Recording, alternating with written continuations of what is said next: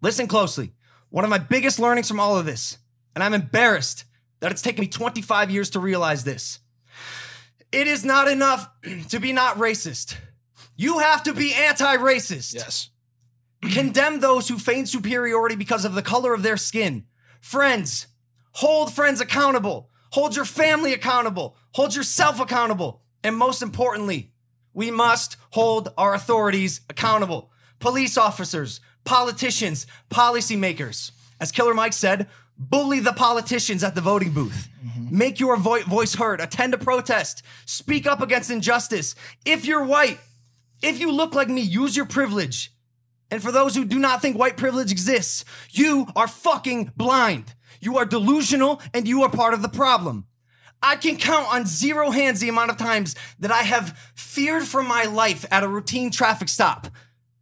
That has never happened. Half of the reason I'm able to get away with some of my hooligan shit I do in my vlogs is because I'm a white kid.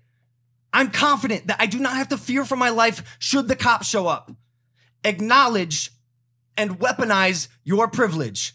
I believe we're going to a protest today. You can bet your fucking ass I'll be in the front line.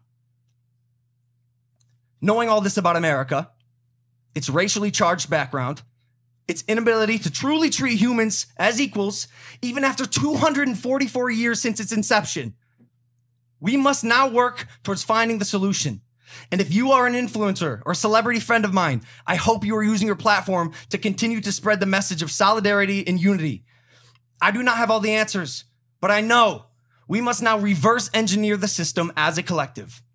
We must open our eyes and realize that there is only one race, and that is the human race. On behalf of Breonna Taylor, we must change.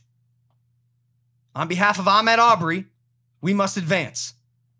And on behalf of George Floyd and the hundreds of others who have been unjustly murdered in this country, we must evolve.